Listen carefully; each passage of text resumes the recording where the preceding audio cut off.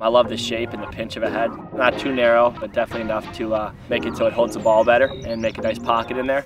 For my shaft, I like a nice sandy grip on it. My name's Connor Fields, and this is my weapon of choice.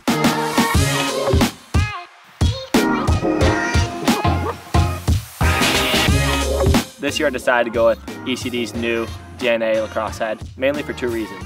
The flex form material of the head makes it so you don't have to deal with warping, really bending of the head, anything really of that matter. I've been using it for a little while now, and I can really see why this material does make a difference.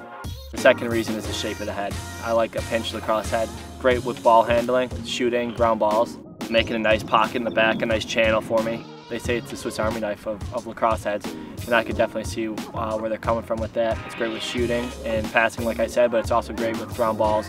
It's a very tough, durable head for those defenders who like to throw some hard checks.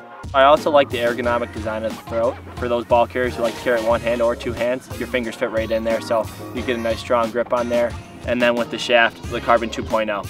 As I mentioned before, I love the sandy feel of the shaft, so kind of knowing where I am and it's not too slippery and slidey where my hand's going to slip when I'm taking a shot is definitely something big for me. My brother strings my stick, so I'm not much of a stick stringer myself, but I like a nice channel right down the middle, but I kind of like a mid pocket, maybe a little low to mid, not too much whip. I feel like I could place the ball better without too much whip in it.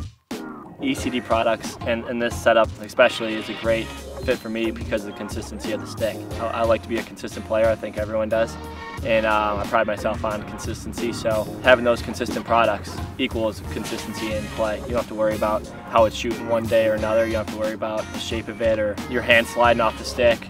Knowing that you have this consistency eases your mind for going into those games.